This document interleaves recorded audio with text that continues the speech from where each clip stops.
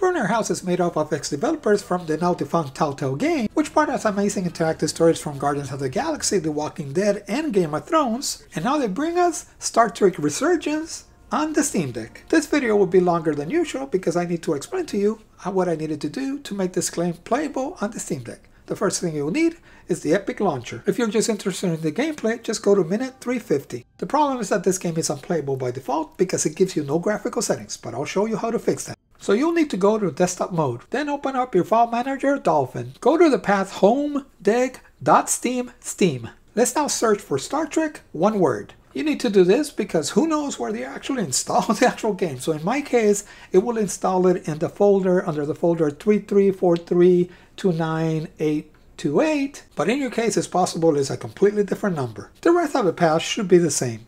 In this case, it will be PFX, Drive C, User, App Data, Local, Star Trek Game, Save, Config, and then Windows Not Editor. I meant Windows No Editor. The first thing we need to open is the actual game settings.ini, and we're actually going to be caring about the lines 4 to 9.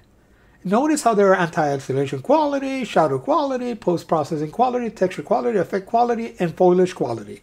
And notice that they're all the number 3. Those names we're going to need on the next file. So you can close that, but we actually need now the Scalability.ini, and that's the actual file we're going to change. For whatever reason, when we change the other one, it never takes effect, and it will always be number 3. So we're going to cheat, and we're going to make it believe that the 3, which is the best possible execution, will be the worst. So notice how will have post-processing quality, texture quality, effect quality, shadow quality, all those that you see previously. So you can go and pause and go in what the names are or look here. And notice that they're all at 3.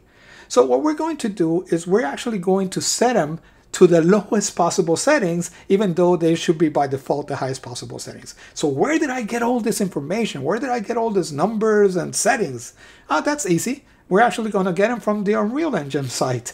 So let's now open up Chrome, and we can actually now go to docs, unrealengine.com, 52, ENUS, scalability reference for Unreal Engine. And this will allow us to actually grab those settings. I'm basically just going to do copy and paste to that actual file. So basically, for example, if it's post-processing, I'll go to the 0 setting. I'm going to grab that whole set that you see down under in reddish. I'm going to copy and paste that under post-processing quality at 3. Then if I'm going to actually do the next one, which is shadow quality, I'm going to grab the 0. I'm going to say shadow quality at 3, and I'm going to copy and paste that under it. The same for texture. I'm going to grab texture 0. I'm going to copy and paste this to that section, and I'm going to do effects quality. Again, I'm going to grab the 0, put it under effects quality at 3, and finally, I'm going to do foliage quality, and I'm going to grab the 0 settings and put our foliage quality at 3. Now I can also do the anti-isolation, and for that case, I'm just going to do the post-process A quality and say equal to 2, 4, 6, or 0. By default it's 6, but here's the bad news. Anytime I tried anything that wasn't the highest, it actually will do all sorts of ugly shimmering. So for that case, then just make sure, I just left it alone and didn't add this option. And then actually the game actually did no longer shimmer, and the game was only 2 to 4 frames per second, and that really didn't matter. Now the gameplay itself is going to be interesting. Once you do that, you no longer have to worry about having this terrible gameplay in the single digits or in the teens. Now the game will either go above 20 frames per second, and this is not a first-person shooter, so it won't really matter, except for a couple of examples. Or it will actually play between 20 and 30 frames per second, or approach 30 frames per second for the most part. Right here, you're going to notice that when she's actually looking at the actual reflection in the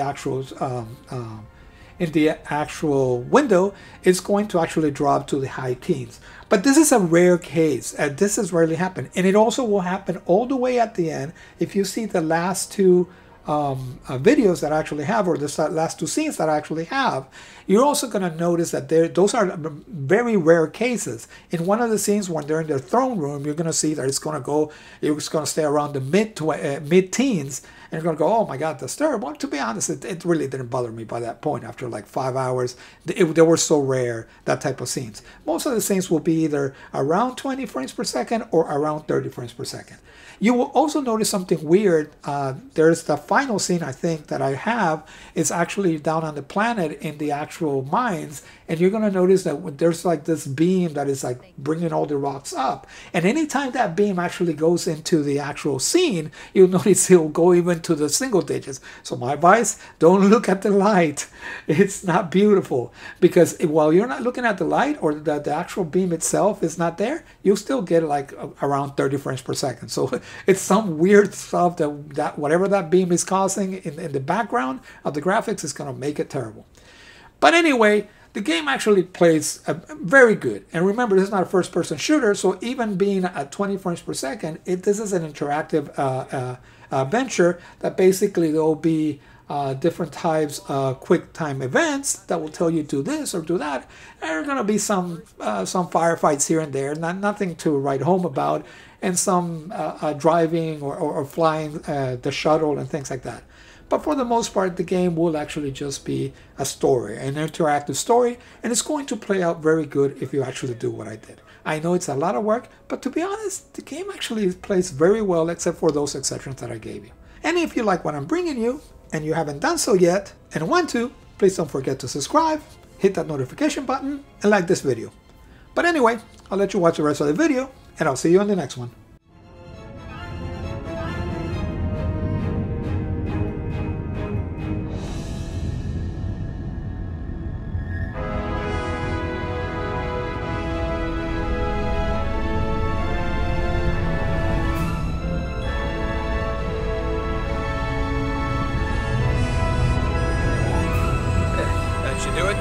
Set a course for the Hotari system. Prepare to go to warp. Hi, Captain.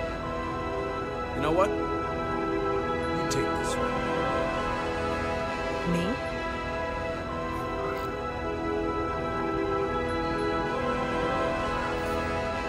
Helm. Make way.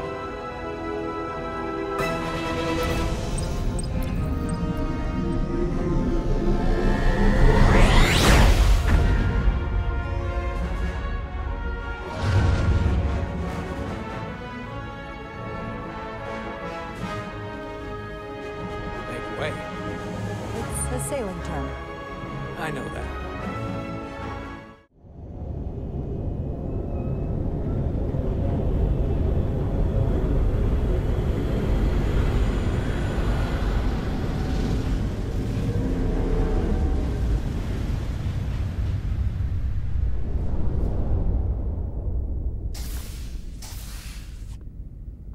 Ambassador Spock, my senior staff.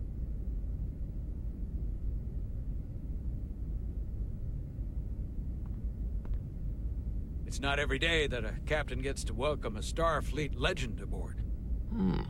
You flatter me, Captain Solano.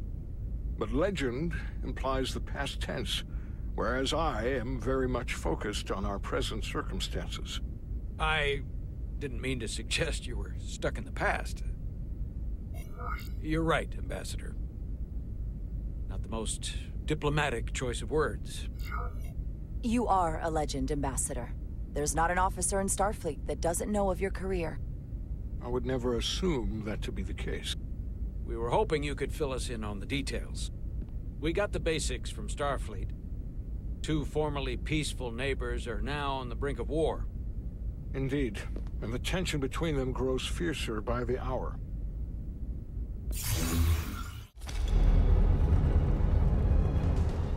I think we're about to begin.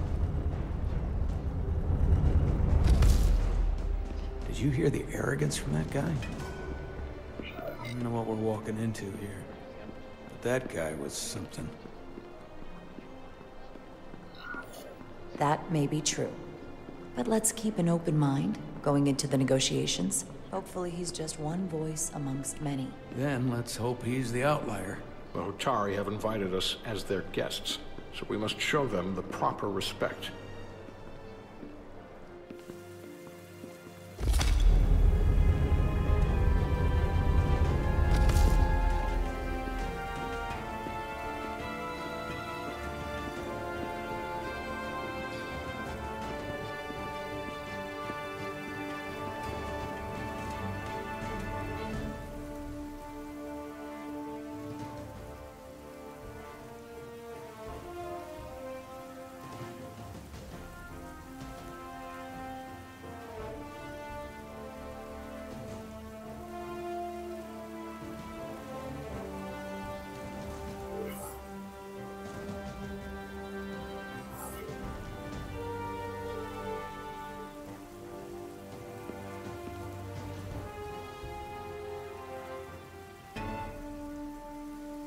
Ambassador Spock, welcome to Holtari Prime. The honor is mine, Your Majesty. That the Federation would send one of their most respected representatives is not only an honor to the Holtari people and their queen, but a recognition of our stature and importance. Let's get on with it, shall we? With all due respect to the Federation and their ambassador, they have no authority here. We are not members of their alliance. We are not subject to their rule, nor yours.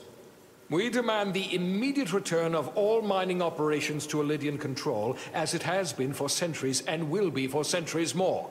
That has always been our understanding. That understanding has changed. Then you invite war! And if you cannot remain silent, you will be silenced. But his point is well taken. What is the Federation's interest in this matter? Perhaps you would have us trade one oppressor for another? The Federation remains neutral. Our only interest is the peaceful resolution of this conflict. We are here at your request, Your Majesty. For now. I'm trying to keep an open mind here, but it's not easy. I thought they wanted us here. Was there something you wanted to say, Captain? Oh, no. My apologies. And what about the Kobliad? She's not part She of... can speak for herself, can't she? Then let her.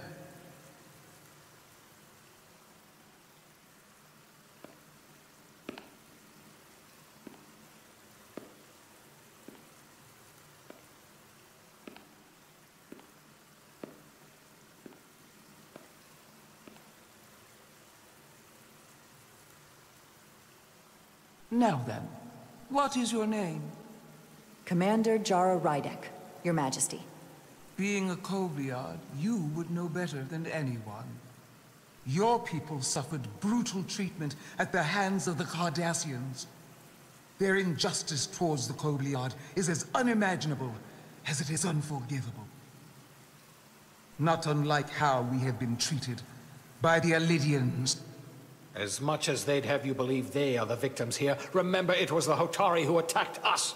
Hundreds of innocent Elydians were slaughtered without mercy in those mines. The blood is on their hands, not ours! Quiet!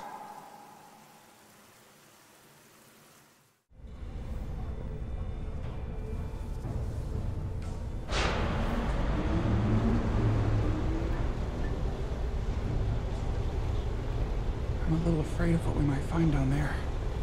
We'll be okay. I've survived worse than that. Well, I haven't. But I'll put my faith in you. For now.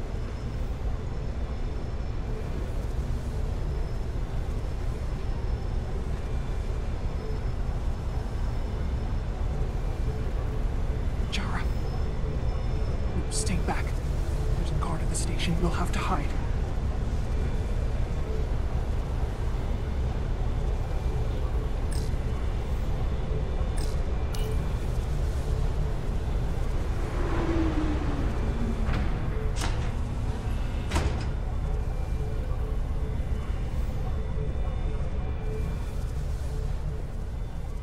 Who are you? What are you doing here? You watch your tone with me. I'm Tylus Altaris, Minister of Diplomatic Affairs. I speak for the Queen herself. This is a restricted area. No one gains access without the approval of Galvin or Sidron. Wait! Jues Gawad Abowincha.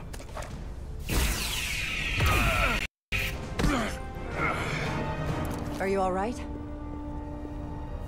I don't know. Are you injured? No, I thought if I could talk my way through like always, I'd be fine, but... I'm a diplomat. This isn't what I do.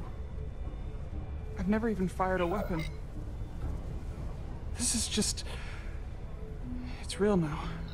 I wasn't ready for this. Tylus, you can do this. I don't see what you're basing that on. All you've shown me so far is an iron-willed determination to save your people. I don't expect that's changed. No. No, it hasn't. My authority has never been challenged like that. It meant nothing to him. So we should assume any Hatari we encounter from here on can't be reasoned with. Agreed. The only loyalty they have down here is to Galvin and Sidron. Can you switch over the lift? The guard should have a scan card that will allow us to operate the switch.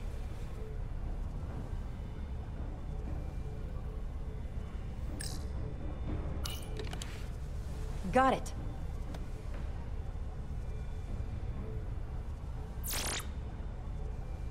He's not dead, is he? He's still one of my people, and I didn't come here to take Otari lives. My phaser's set to stun. He'll be perfectly fine, just unconscious for a while. I see. We don't have that sort of technology on our weapons. Good to know.